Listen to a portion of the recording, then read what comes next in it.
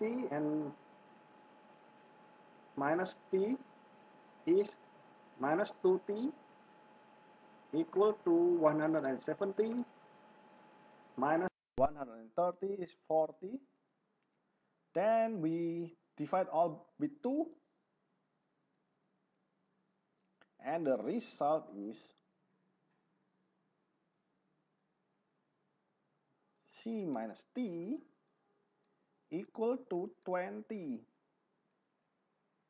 Okay, as you can see here, C minus T is 20 from the first equation. It means that 20 plus x equal to 170. Maybe you all question why we can move the x here behind the t. Yes, we can do it. Don't forget all the operation symbol here is belong to the behind constant. If there is no like minus or plus, it means that it's plus.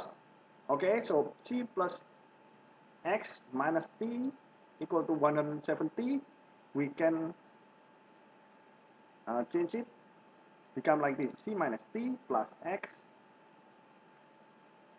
equal to 170. Then we can substitute, and the result is this equation now. Okay, so x is 150, or the answer is 150. We can use in the question 2 too. We can change it, and the result will be the same, 150. Okay, thank you for watching, and this is the answer.